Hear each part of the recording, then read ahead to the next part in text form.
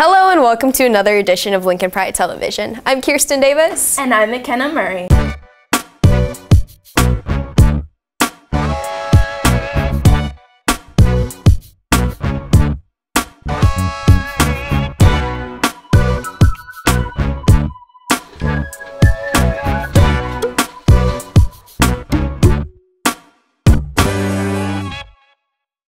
Veterans Day honors those who have served our country. ROTC Color Guard celebrated U.S. veterans and has been celebrating them for over a decade now. Let's go to Taylor Bever and Logan Pruitt for more on Veterans Day. What do you do to support our veterans on Veterans Day? Abraham Lincoln ROTC Color Guard goes around Council Bluffs supporting. This year they went to Hy-Vee on Madison Avenue, Iowa Western, Bethany Lutheran Home, and Lewis Central.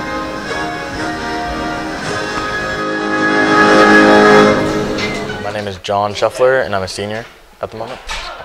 So I've enjoyed it for a long time now. Obviously, that's why I was kept with it. At first, when I joined ROTC, I didn't think color guard was going to be the main thing I was going to be in.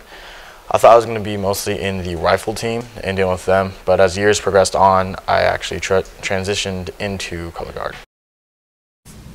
Abraham Lincoln ROTC Color Guard has been going around on Veterans Day for a little over a decade now.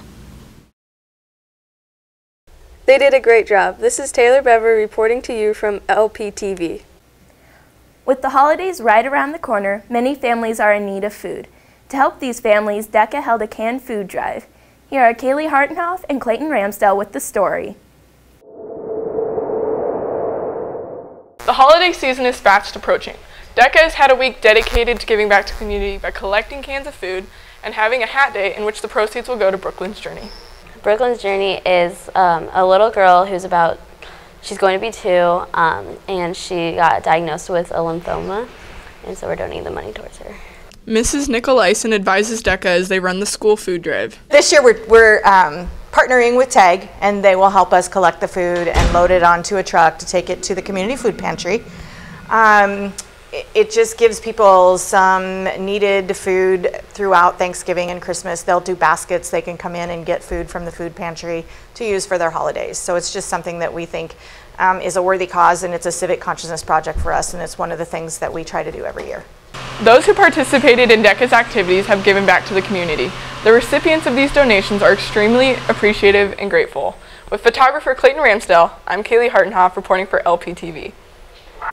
Looking for a job isn't easy, but the Grow CB program makes it just a little easier. Many businesses came out to AL to interview students looking for jobs. Nolan Drescher and Nick Perry have the story. Here at the CB Job Fair, students from all over the district came in hoping of getting a job. From businesses ranging from Hy-Vee, Walgreens, Pizza Ranch, and more, there were many opportunities to get a job. Grow CB was an opportunity for students that are willing to maintain regular school attendance, have a minimum 2.0 GPA, and are on track to graduate to talk to employers for a chance to get a job. Our biggest thing is kids were outgoing, responsible. We actually like it when students are involved in a lot of different things. We're very flexible when it comes to the hours that we need, but when someone's involved in a lot of activities, that usually shows something about their character, shows they're outgoing, they like to be involved, they're responsible, they can manage their time well. So that really means a lot in terms of what we do. We've got a lot of people that have come up kind of through the ranks that started off, when they were in high school, stay with us to become supervisors, some into management. So we like to give those same opportunities to some of the younger kids today. I think the big thing is continue to practice doing some of these interviews and stuff. Getting out there, talking to people, getting comfortable, talking to people that you don't know, putting yourself in those situations that aren't necessarily intuitive really helps. That way when they do these interviews, it's just kind of second nature to them. Thank you. With cameraman Nick Perry, I'm Nolan Drescher reporting for LPTV. This week we had a lot of fun going to Midland's Humane Society for our Pets of the Week. I really loved meeting Sadie. She was very playful and fun to be around. Roll it. This week at Midlands, we looked at a cuddly cat and an energetic dog. Tom is a 1.5-year-old domestic medium hair cat who is very curious. He does take a short while to adapt to new people, but once he's comfortable with you, he is loving. These adorable kittens will be available in a little more than a week. Sadie is a 5-year-old Catawalla.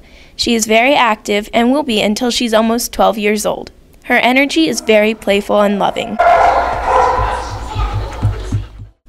Reporting for LPTV, I'm McKenna Murray, and don't forget to look for our next Pets of the Week. Nothing beats homemade pumpkin pie and family time on Thanksgiving. Plus great shopping deals and having a chance to sleep in. Here are Jamie Schiller and Alana Basque with more on all things Thanksgiving. Thanksgiving isn't always about the food, but being thankful for what you have and spending time with your family and friends. I'm definitely thankful for my grandpa this year because he had a heart attack last summer, and so everyone's just so glad that he's alive and we can spend another Thanksgiving with him. Students at AL are also looking forward to Black Friday shopping. Some of the stores are even opening on Thanksgiving Day. Last year I didn't get to go Black Friday shopping, so probably just going with my family this year. Spending time with family is the most important thing for most students. For Thanksgiving, I'm going to spend it with my close family, like my mom and dad and my sisters. I'm Jamie Schiller with photographer Alana Basque reporting for LPTV. Getting up in the morning can be quite a struggle, especially when you have to be up around 6 every day. I know that I can't start my day without coffee, and it seems our teachers can't either. Here are Jesse Borwick and Austin Clare on how the teachers get pumped up for school.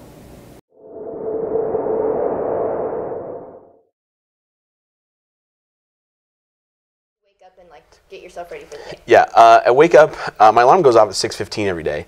I lay in bed till 6:30. I'm at school by like 7:15, and so the first thing I do, I have to shower every single morning. If I don't shower, my day is completely thrown off. I wake up and I turn the news on and I just take a shower and start thinking about the morning ahead, and always have a cup of coffee. I like to pour a giant bowl of Kix cereal, mother approved, kid tested. Love those Kix. And then I usually play a little Candy Crush in the morning while I eat my cereal. And then of course, you know, I'm a big advocate of coffee on the way to work.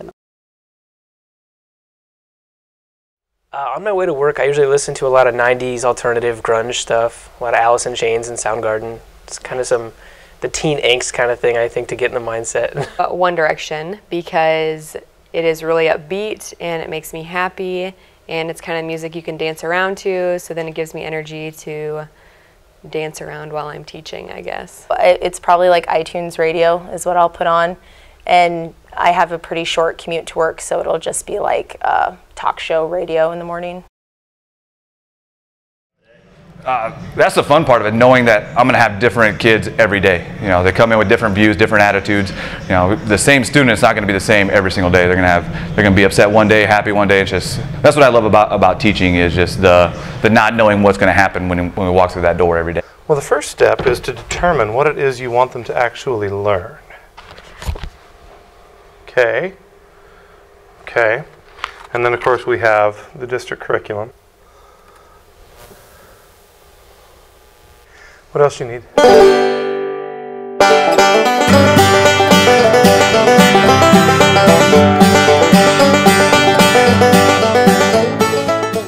Hey Kirsten, wasn't your friend Kendall in the art show? Yes, she was showcasing her talent along with many other students. Here's Clayton Ramsdell with more on the art show.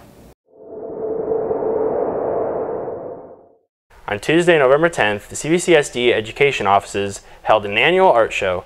At this event, there were art pieces from schools all over the district and small ensembles and solos from the middle schools and high school band.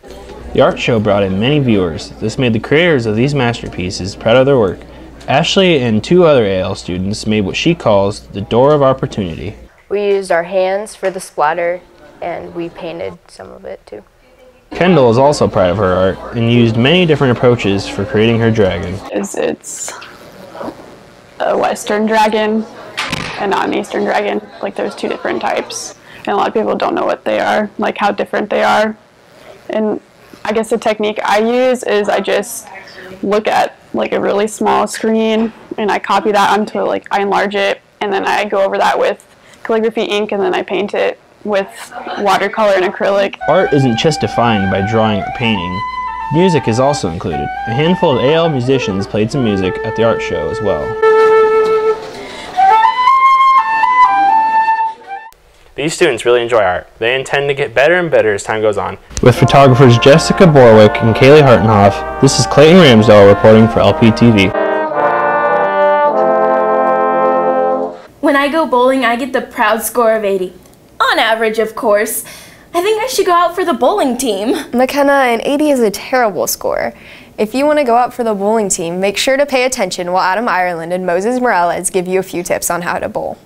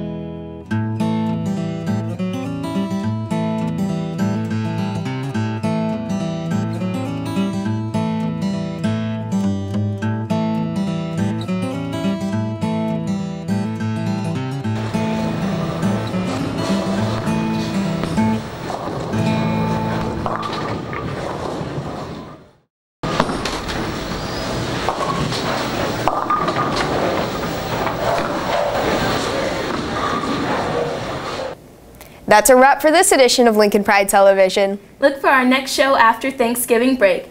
From all the staff at LPTV, thanks for watching.